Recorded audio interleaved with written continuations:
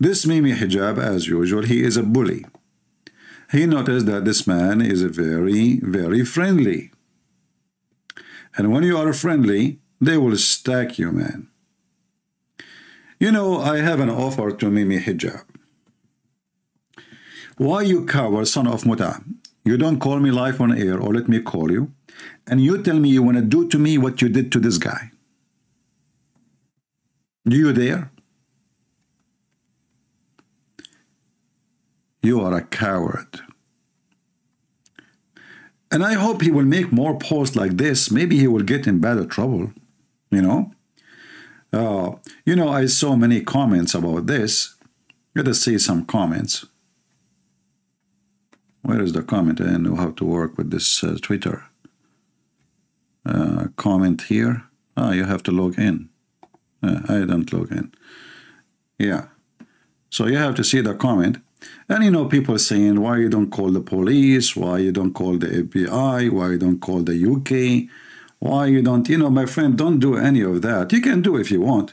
But if you want, you can just bring the Quran and wipe your ass with it as a response.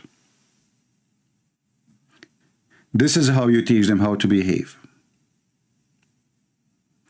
And tell them each time you do this, I will wipe my ass with your Holy Quran. Those people, they are, by the way, he will not, like he will respect you, no, but he will be afraid from the Muslims. The Muslim will say to him, look what you did. They are wiping their ass with the Quran because of you. So all what you need to do, bring a Quran, Holy Quran, and wipe your ass with the Quran. And tell them, here we go. You threaten me. This is my answer. And let us see if Mimi Hijab will dare to send you back any threat again. And tell him, each time you post something about me, my family, etc., I will wipe my ass with the Quran. I have a lot of pages in it. Page at the time. Promise. Those people, they are bullying. This is a bully religion.